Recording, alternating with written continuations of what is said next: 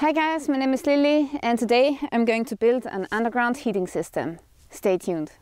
Today I'm here in the forest at my primitive campsite shelter, and as you can see the shelter is pretty damaged.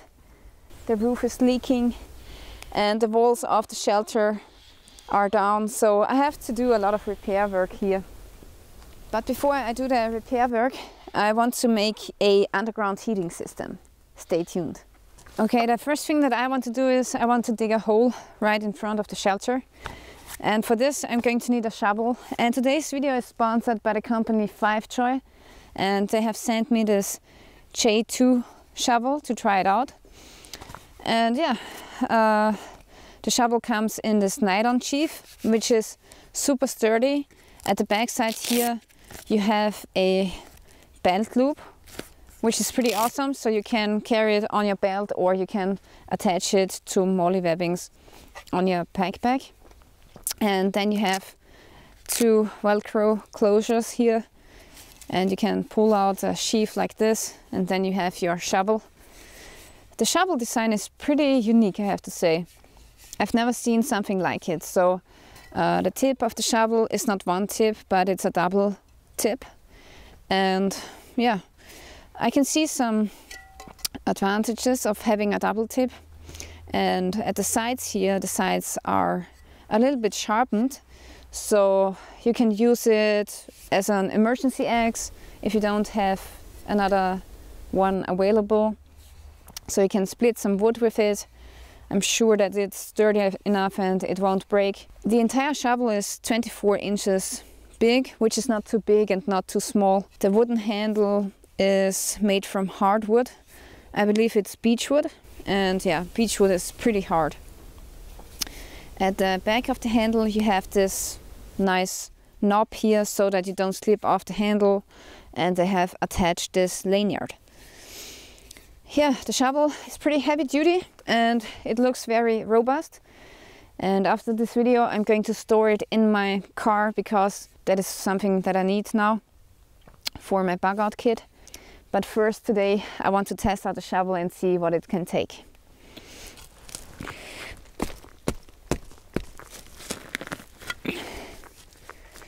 Just have to make sure that I'm not too close to the shelter.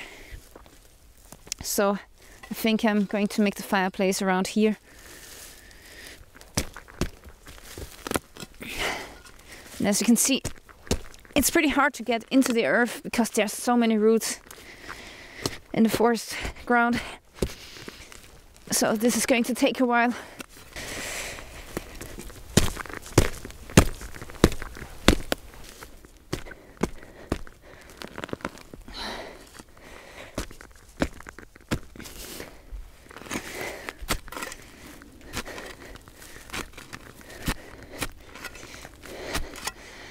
It's winter time and it's getting cold, so I don't mind a little bit of physical work to get warm.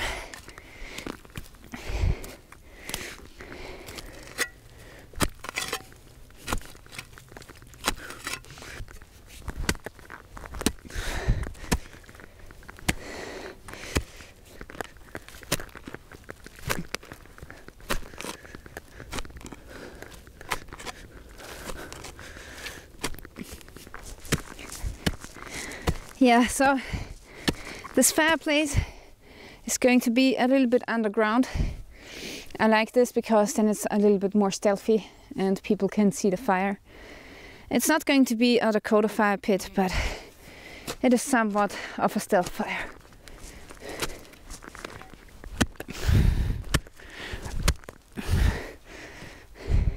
I know that some people might cry over this root, but it would have been burned by the fire anyway.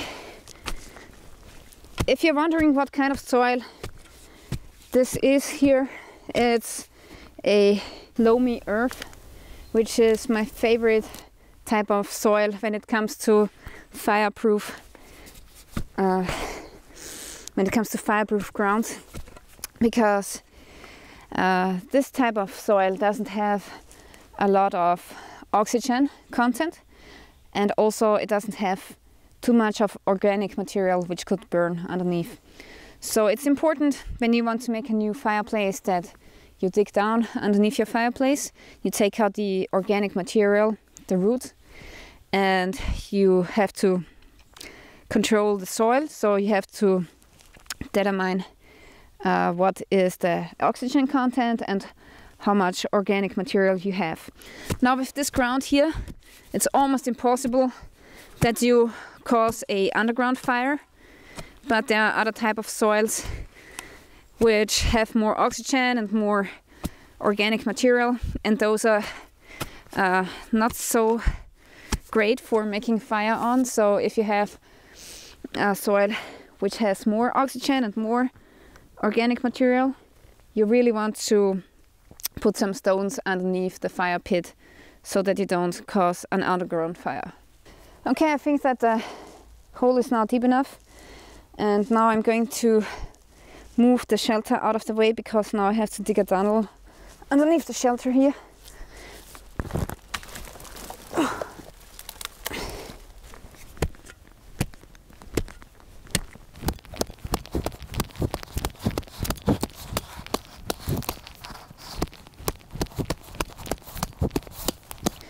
Okay, right here we have a very big root and it sticks out to the surface. So I don't really want to cut it off. It's not necessary.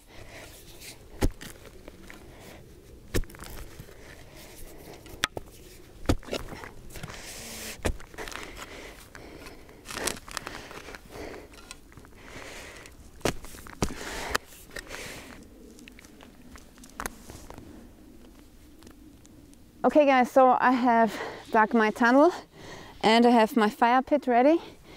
But now I need to dig another ramp down to the fireplace, because otherwise the fire wouldn't get enough of oxygen.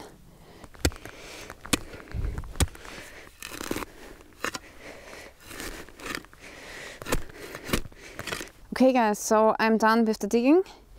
So as you can see, I have dug this very deep hole. This is where the fire pit is going to be. And then I have dug a ramp down to the fire pit.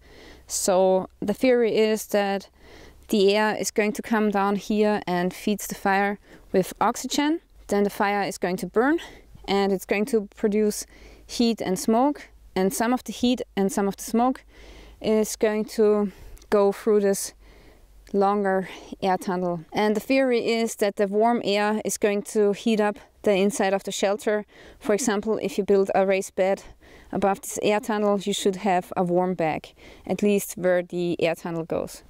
So you probably are not warm at the head or at the feet, but your upper body or your hip is going to be warm.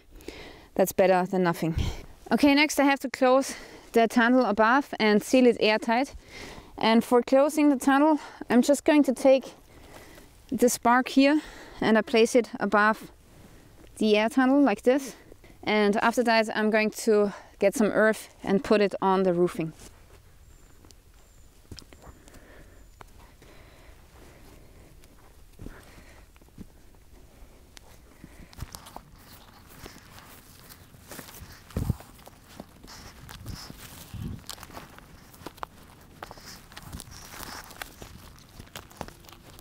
Here at the end of the air tunnel, I'm going to put the stone. So, yeah, you know the bark is going to burn if you put it here, but the stone is not going to burn. And it's fireproof, and maybe I can cook something on the stone when it's getting hot, so that's pretty cool. So, that's it. And now I have to put some earth on this tunnel and seal it airtightly.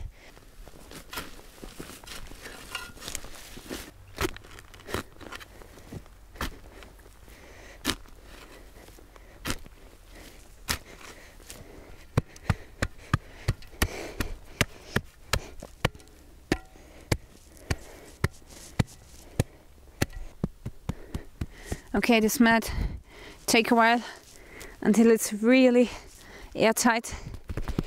So now I want to make a fire and see if I have any gaps in the air tunnel. Then I'm going to close it and this should work.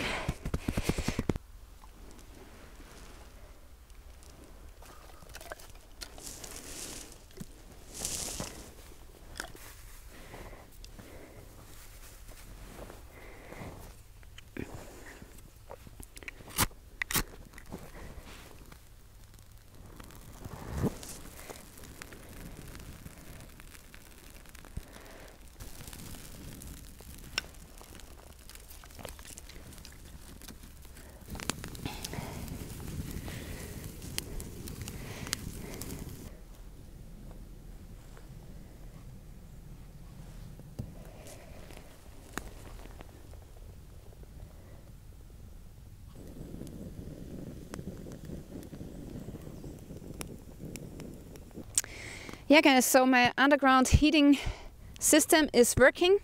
I can't feel the heat coming through the earth yet, but I can see smoke coming from the air tunnel. I have some gaps here, so I have to close them now with earth. And I have a gap here as well, and that's the end of the tunnel. So I really want the smoke to come out at the end of the tunnel so that I don't have the smoke inside of my shelter. So the end of the tunnel is behind my shelter. Next time my plan is that I'm going to build a bed. I'm going to rebuild the shelter and the walls, and then the camp is good to go for the winter time. So that's pretty awesome. Yeah, I also want to say thank you to my sponsor, FiveJoy. With sponsors like them, it's possible for me to make a living from my videos. And if you're interested in getting one of their shovels, you can do so by following the link in the description below. And yeah, this one here is a pretty sturdy shovel, so I will put it in my car. And maybe, you know, sometimes you have an emergency and maybe you get into mud and then you have to dig out your tire or something. So I think that's a great thing to have in a car. And yeah, I also wanted to let you know that I'm on Patreon now. So if you want to support my channel, you can do so by becoming my Patreon. And with the money, I can invest in better camera equipment, microphone. And yeah, I'm pretty good at destroying very expensive camera gear. So yeah, I want to thank you for watching and stay tuned till next time.